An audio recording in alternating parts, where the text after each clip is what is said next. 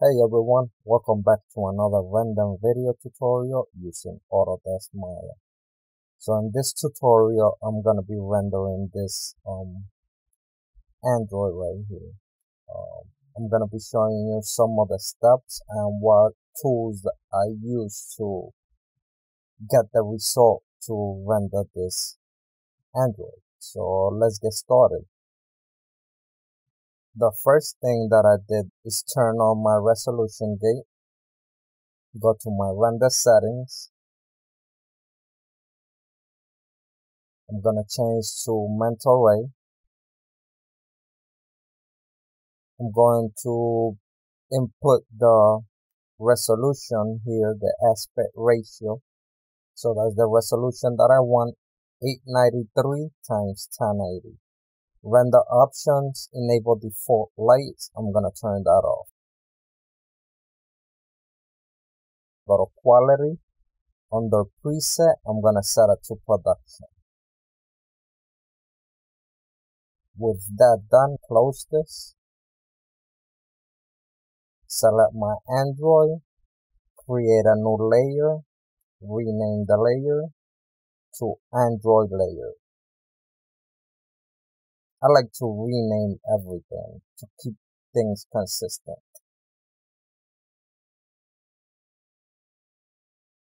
So I'm gonna go to the hypershade, this little icon, create a new blend,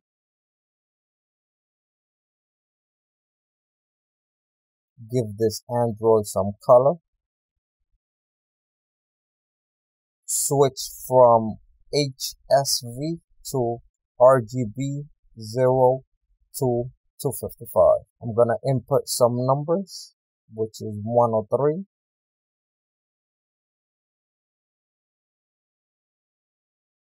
125, and 36. That gives you this nice little green color. The eccentricity I'm gonna lower down, as well as the specular roll-off.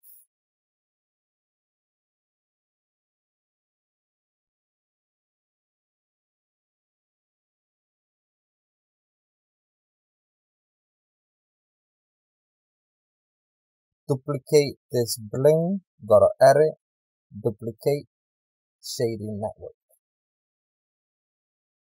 Give this blend a name.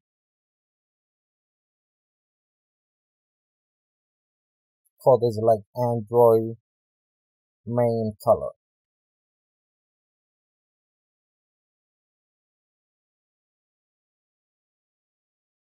Select this other blend and rename it. This is gonna be the eye blend.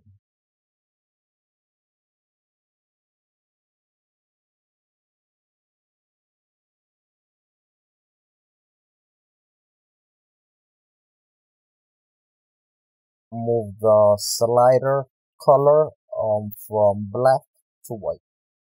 Select my Android, F to frame up, deselect both of the eyes, right click on the blend and assign material. Hold shift and reinvert the selection and assign material. So now that that's done, go to my channel box, select my camera, input some numbers on my camera,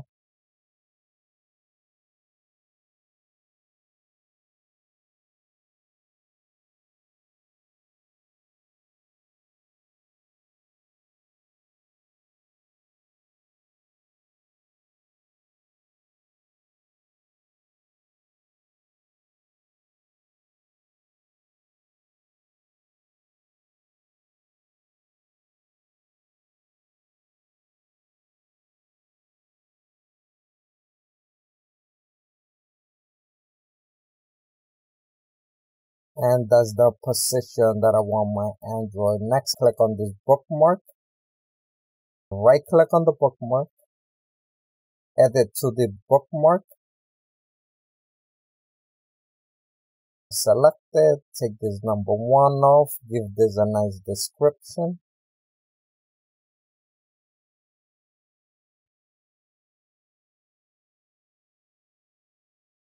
Hit apply and add to shelf. Now when I move my camera around, all I have to do is click on the little icon on the shelf and it's gonna reposition the Android back to where I want it. So with that done, import an image. This image is already cropped down to 893 1080. The same input on the render settings. So I'm gonna select it, hit open. You can see the image, it doesn't match the resolution gate. Go to the attribute editor. With the camera selected, I'm gonna scroll all the way down and where it says fit resolution gate, I'm gonna hit it and it's gonna match it up. Do a quick render. The Android is all black because there's no lights on it. So the next thing that I'm gonna do, create a sphere.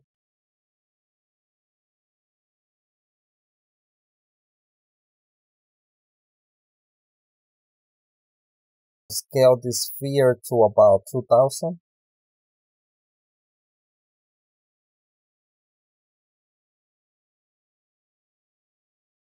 Give this sphere a name, call it dome. I like to rename basically everything.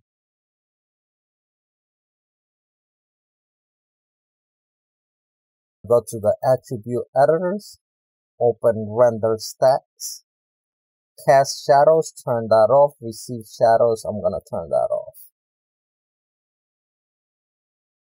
Add this sphere to a layer.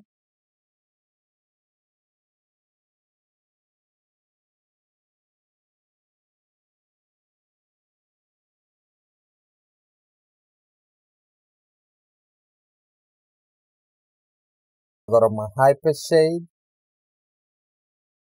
and select a surface shader.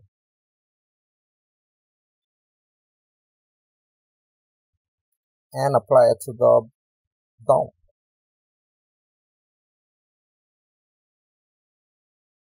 In the out color, input a file.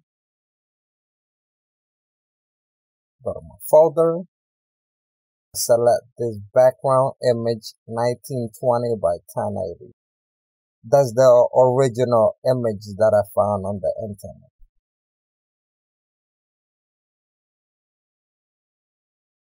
Reference my Android and my dome. Go to my full views, go to the top view.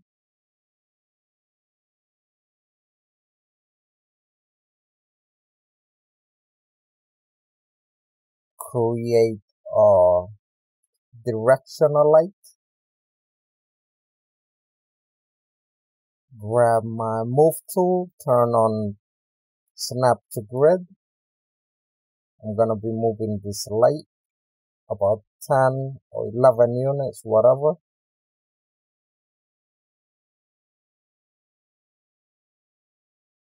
Hit insert on my keyboard to see the pivot point mode.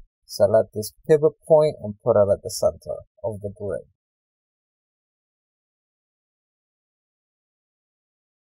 Duplicate this light and rotate it to about 90 degrees.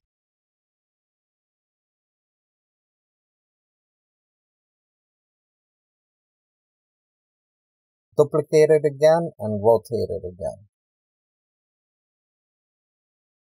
If I'm not mistaken, it's 180 degrees. Yes, it is. Duplicate it one more time and input negative 90 degrees in the rotate Y.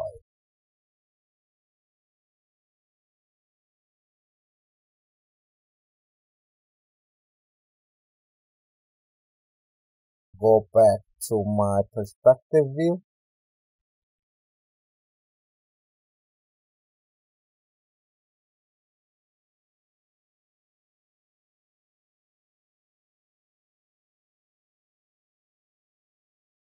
select all of this light, duplicate them,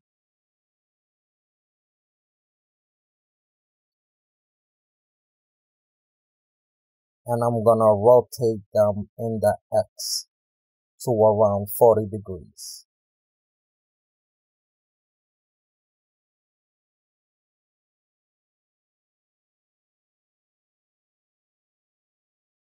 Select these lights again, duplicate them, and rotate them negative 40 degrees to put them on the top. There you go.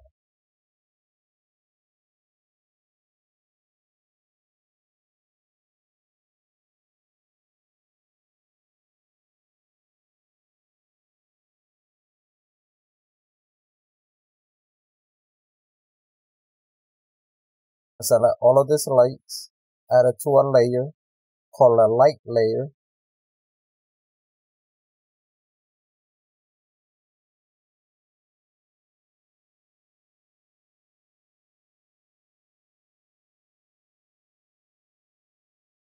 hit my bookmark, make sure everything is fine, and do a quick render. I'm gonna hit the render button.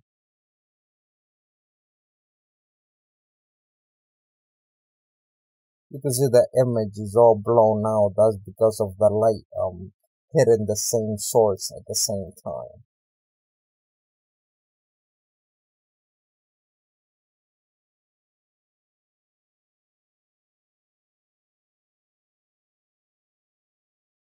I want to try and position this guy on the middle because I'm gonna give all of this light colors. I usually add the camera to a layer too, just in case it get on the way.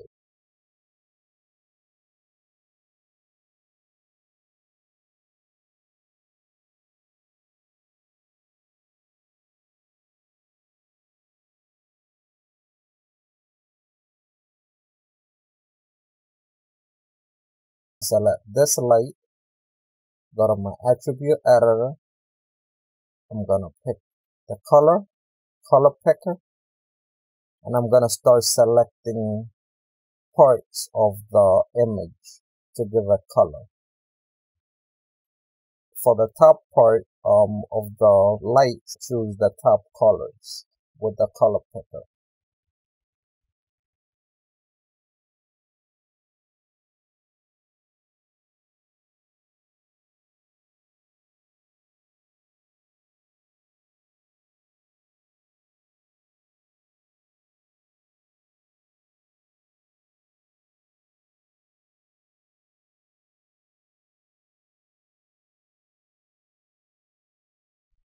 That's the top part. Now the middle part.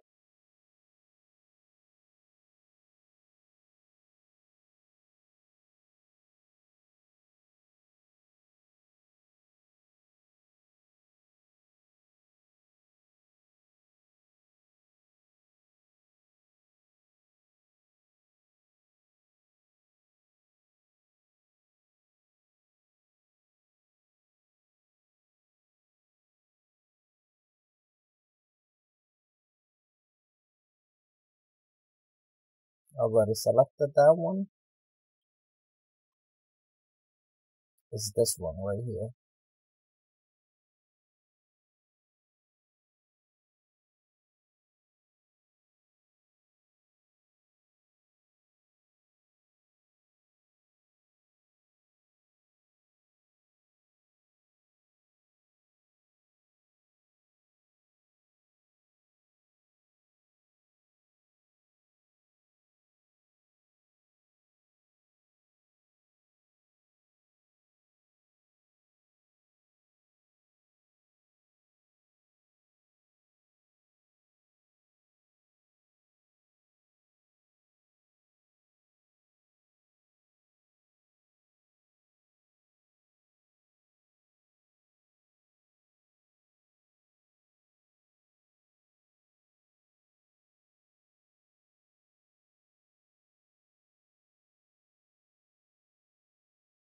So once that's done, I'm gonna hit my bookmark on the shelf, do a quick render and see what that does for us.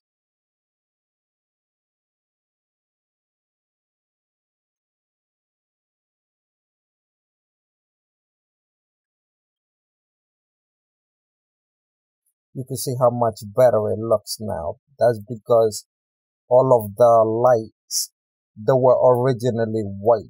So you gotta do some tweaking on them and add some colors to all of the lights to get better results. Next, hit down on my keyboard with all of the lights selected. To see the shape node, I go to Windows, General Editors, Attribute Spreadsheet, go to All.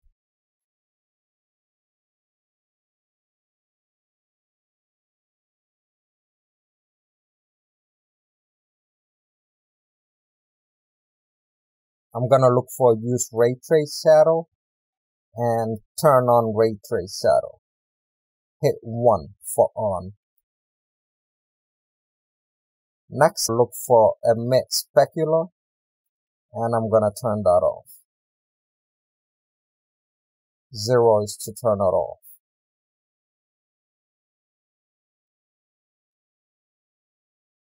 I'm gonna look for Shadow Rays, and I'm gonna bump it up to about 7.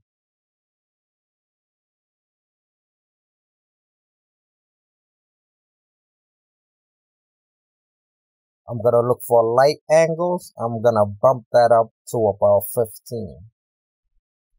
Remember, I'm doing that to all of the lights at the same time.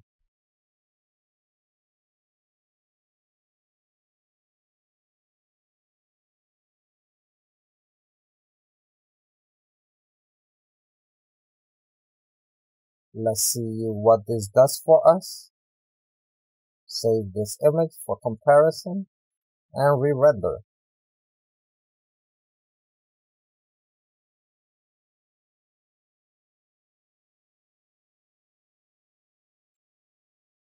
You can see all of the shadows added to the Android.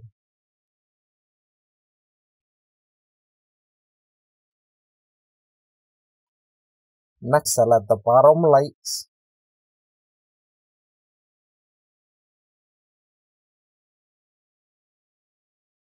Press down once again on the keyboard. Go to the Attribute Spreadsheet. And I'm gonna lower the intensity on these 4 lights to about 0.5, half.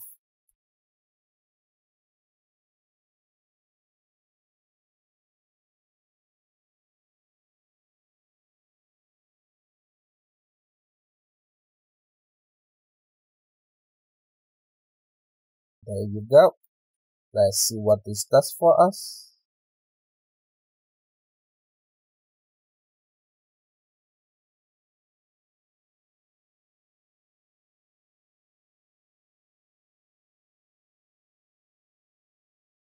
And that's looking a little more natural.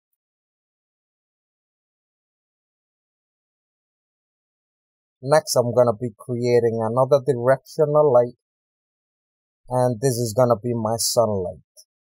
Scale it up.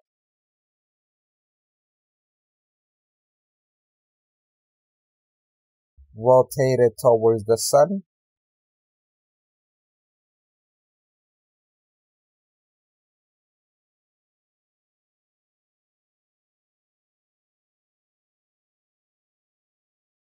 Go to my channel box.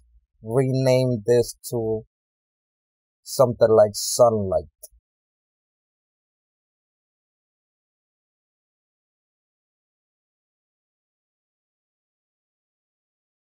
Add it to my light layer and test it. Yep. Now that that's done, I'm gonna go to the attribute editor and turn on ray trace shadow.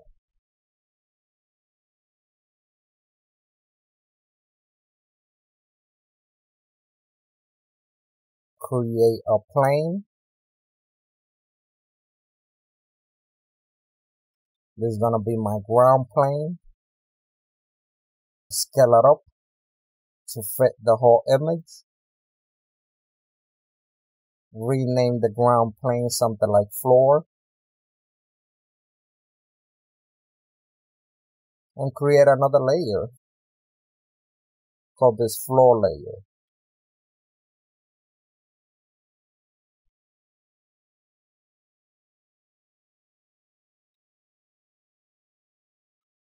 Let's re-render this.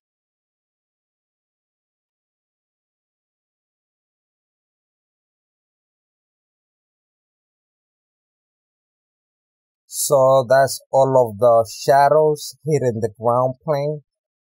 With the ground plane selected, go to the attribute editors, open render stacks, turn off cast shadows and visible in reflection. Re-render.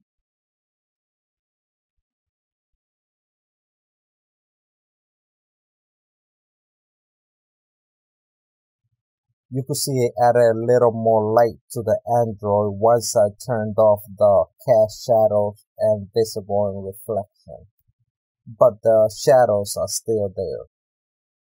So what I'm gonna do, I'm gonna go to Windows, Relationship Editor, Light Linking, Object Centric.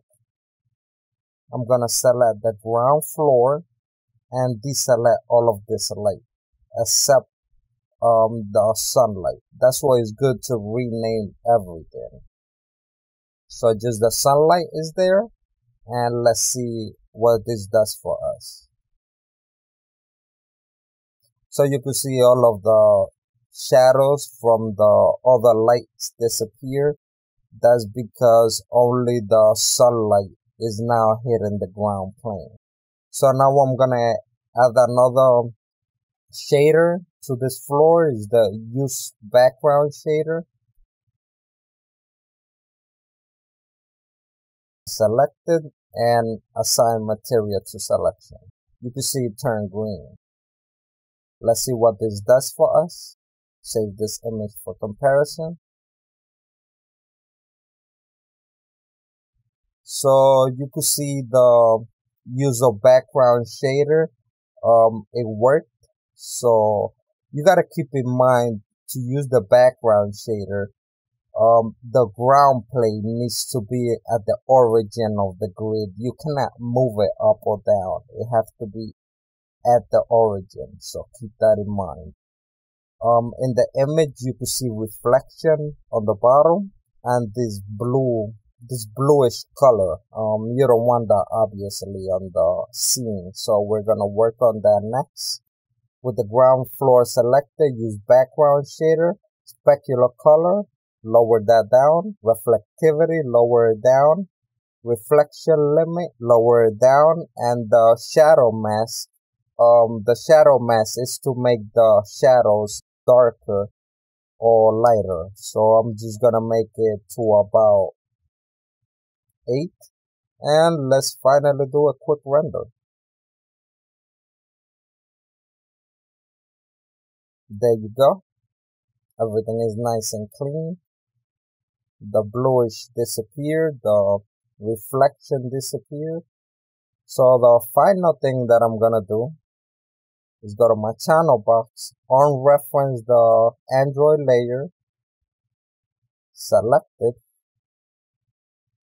F to frame up, and I'm gonna be sticking his feet through the ground plane to have the illusion that his feet are sank on the beach.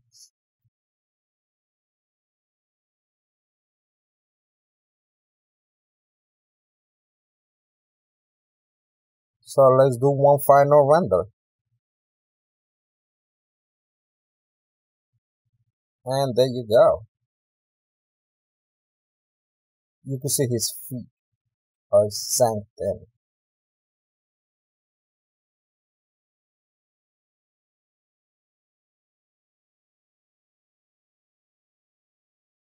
So that's this video tutorial, guys. I hope you enjoyed it. Once again, thanks for watching. Don't forget to comment, rate, and subscribe.